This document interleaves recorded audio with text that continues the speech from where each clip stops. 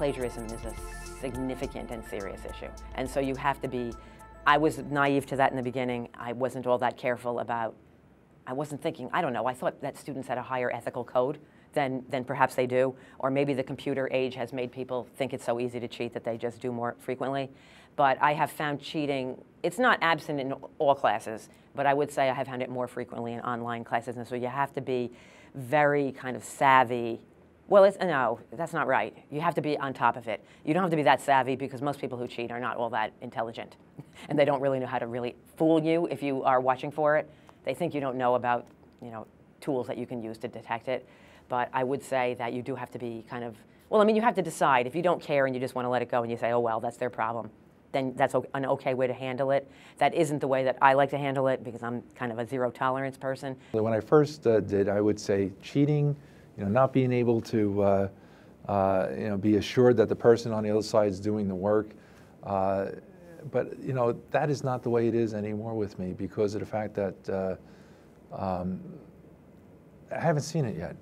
Even like the quizzes, when I give quizzes to the students, the averages are the same as it was when I was doing the quizzes in the classroom. So I haven't really, all those fears have been really dispelled, I will say. After a while you get to learn a person's writing abilities, I should say. So when you're reading it, you could tell it's been written by them. You can learn how to do that after a while. Oh, well, you can't do academic integrity. Well, and my answer to them is, well, okay, you can't do academic integrity. Sure you can. You can't do it in your lab class. How do you know that the lab reports are written by the student who's supposed to be writing them? How do you know that the student taking the exam, I mean, if they can change a driver's license, trust me, they can do it with your ID. So how do you know? So we put in just as many good checks on the academic integrity side. In fact, we run everything through SafeAssign and we keep them for years, putting them into the same database. Our exams are all, proctored, even on the online side. So, we do as well as we can to keep a rigorous course. In fact, some people have said the online classes are actually more rigorous. But that's why the students learn more, though, because they're engaged in the material more. I never give the same essay topic, let's say, I probably have to wait at least 3 years before I can use the same essay topic over again, maybe even more than 3 years. And that doesn't completely prevent it because students will hand in an essay that doesn't answer the question. And they think that you won't notice because they think faculty don't read them. I don't use any of the tools like SafeAssign, which are provided to us. I don't use anything like that. I save all essays in folders, electronic folders, and I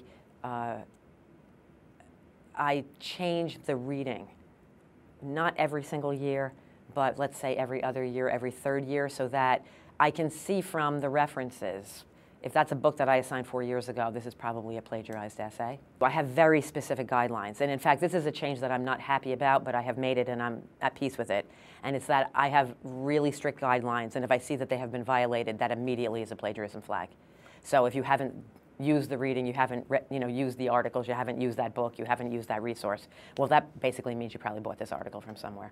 I don't like that because I like freedom in learning, and so that's not something I am crazy about, but you have to do what you have to do. You tell a group of students, okay, I want all of you to read chapters 4, 5, and 6, and be ready next week.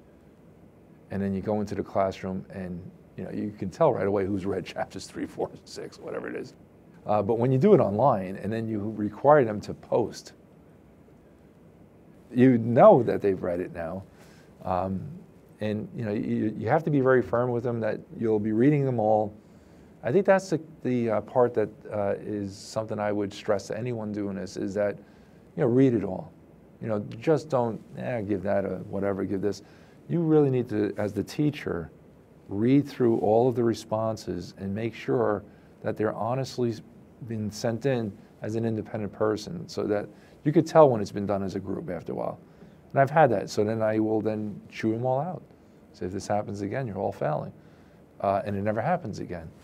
So it's something that I think is very important, is that the students will only take it as serious as the teacher does.